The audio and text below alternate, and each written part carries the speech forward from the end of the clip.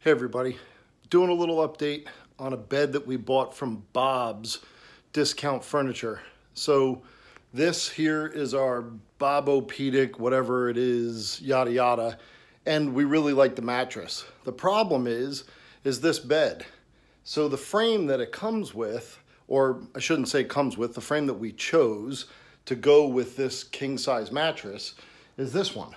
Now, I don't know the model number and all that. I'm not going to get into it, but we got this about 6 months ago in that range from Bob's Discount Furniture in Rockaway, New Jersey.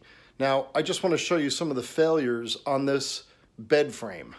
So here you can see the actual frame, the headboard, the side rails, and then the drawers that are inside. Now here's what my big issue is. This is the problem, right? I'm 200 pounds. I lay on the bed's gonna move if it's not supported correctly. So they install these slats that go completely across the entire bed frame. Some of the slats have posts or little columns that you can see. Let me get this down here so you can see them. They're screwed in like here, right? I can push down on this, that's not going anywhere.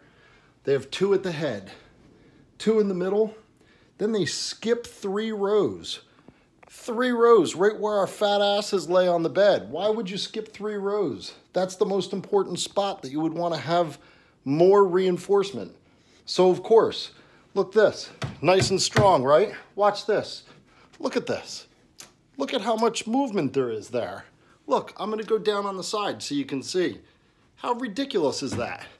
That's what all 3 of the slats look like in between the supports. So you've got 2 at the head, 2 at, I guess, where you could say your shoulders would land, nothing where your butt would be, and then kind of at your thighs, and then these are kind of useless at the very end. I get that they're supporting these 2 rows at the very end, but who the hell is jumping up and down on the end of the bed right here? I mean, that's where your feet go, right? The lightest weight part of your body. So in between their supports, there is no support. Look at this. Look at these things bounce up and down. That's their support. What a joke. So what I've done is I've already cut some 2x4s. These are gonna get mounted underneath of these slats so that it provides some extra support so that our butts don't sag. You spend a lot of money on a bed, to find out that your butt is doing this when you get into the bed. And I couldn't understand why. And this is exactly why, right here. That's it, right there. Cheap, it's a shame, what a poor design.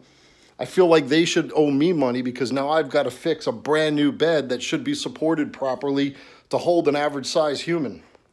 Now you put my wife in there, put the kids on there, everybody's hanging out, doing their thing, and the bed's doing this. That's the way it goes. So that's my review of the Bob's king size frame, which in my opinion should be fixed, and I feel like they owe me money because I've got to make my bed stronger to hold normal people.